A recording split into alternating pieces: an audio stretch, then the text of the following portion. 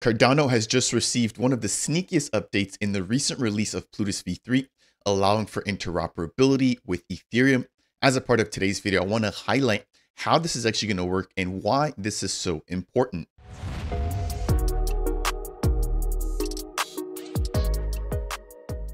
What's up, Beta Nation? Welcome to Dapp Central, your home for everything blockchain and crypto. I'm your host here, Fareed. As a part of today's video, we've got a huge interoperability upgrade that's just come out of Plutus v3 that I believe has gone under the radar. So as a part of today's video, I want to highlight exactly what this is, how this benefits the Cardano ecosystem, and how this is just a very beginning or one of the first steps into a much more interoperable Plutus structure for here on Cardano. Now, if you guys are not familiar with Plutus v3, this was just announced to be released just about a month ago on the testnet or the Sancho net. Prior to that, we had the release of Plutus v2 as a part of the Vassal hard fork. And in a nutshell, Plutus is the native smart contract language for Cardano. Haskell is purely a functional programming language, which is used to build Plutus smart contracts. As a part of Plutus v3, we saw this release enhancing the developing experience, making things a lot faster, a lot cheaper, and a lot more lightweight for anybody looking to develop here on the ecosystem.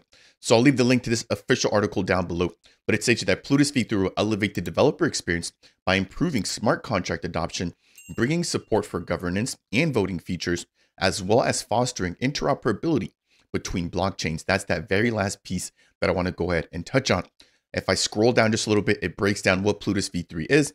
It talks about sums of products and the new cryptographic primitives, which one of them is really key here for today's video. So I want to take a quick minute here just to quickly shout out Marco Meerman for bringing this to my attention. While I had covered the official release of Plutus v3 in prior videos, I didn't fully wrap my head around the actual concept of the Keccak 256 cryptographic hash function.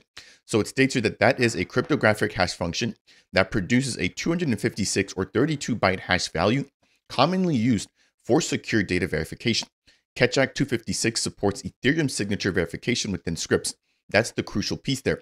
It continues to read on. This is crucial for cross-chain solutions and facilitates community projects by expanding use cases here on Cardano.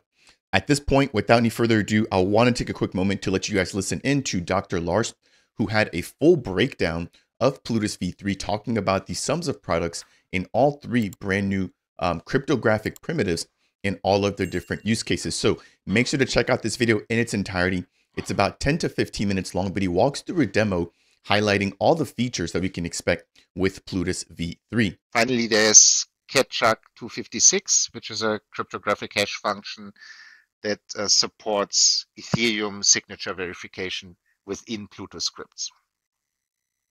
And this brings us to our demo. So I want to demonstrate how it is now possible to send ADA on Cardano to a recipient that is identified by his Ethereum address. So the workflow will be as follows. First, the sender locks ADA in a smart contract, and he gives the Ethereum address of the recipient in the datum. Then the recipient signs a message with MetaMask using his address, his Ethereum address, and the message that he signs will be his Cardano public key hash. And then using the Ethereum public key, the Ethereum signature, and the Cardano public key hash, he can create a redeemer that allows him to unlock the funds on Cardano. Now that we've got that out of the way, what I want to do is quickly rehash, no pun intended, what Dr. Lars just broke down.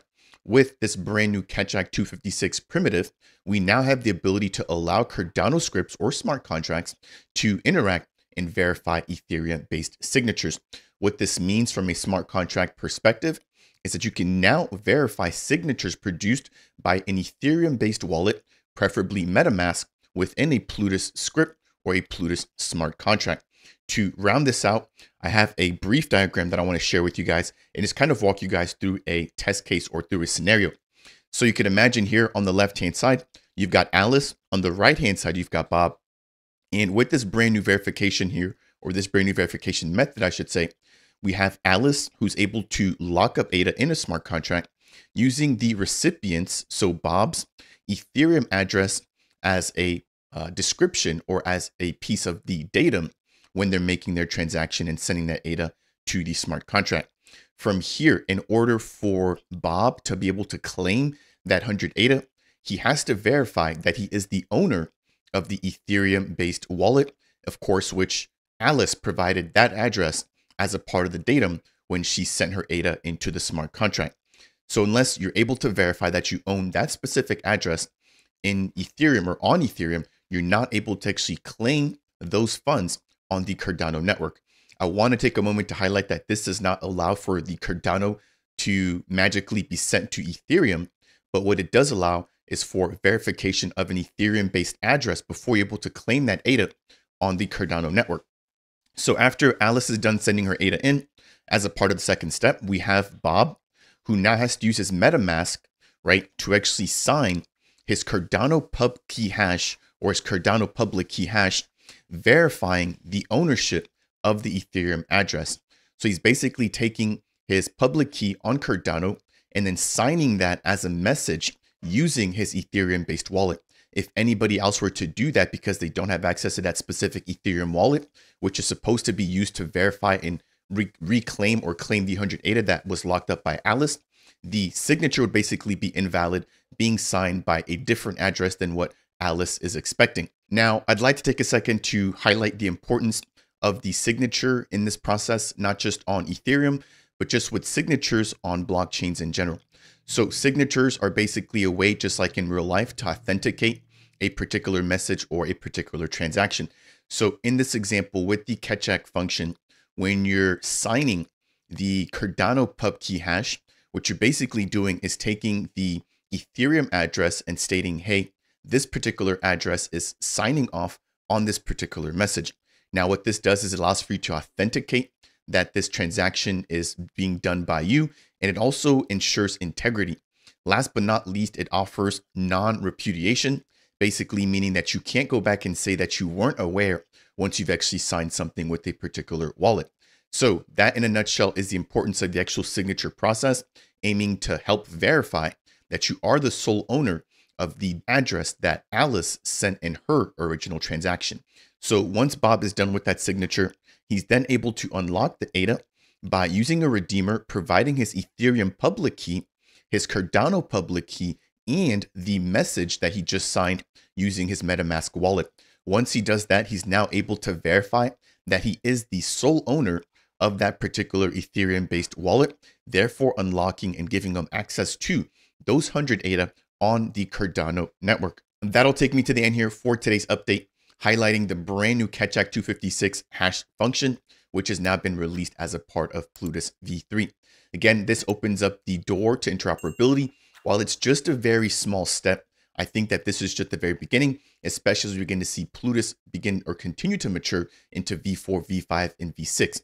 So for anybody who has a Dapp that wants to verify transactions or verify that somebody on Ethereum has access to a particular wallet before releasing funds on Cardano, you can now use this brand new function to go ahead and do that.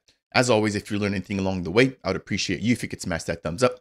If you haven't taken the time to watch the full video, I recommend you go ahead and do so. Dr. Lars breaks down even more functionality with respect to Plutus v3. Again, if you want more content like this, though, do consider subscribing. And last but not least, if you have any questions for me surrounding Cardano or Plutus v3, then make sure to leave a comment down below. That said, and as always, I'll see you guys in the next video.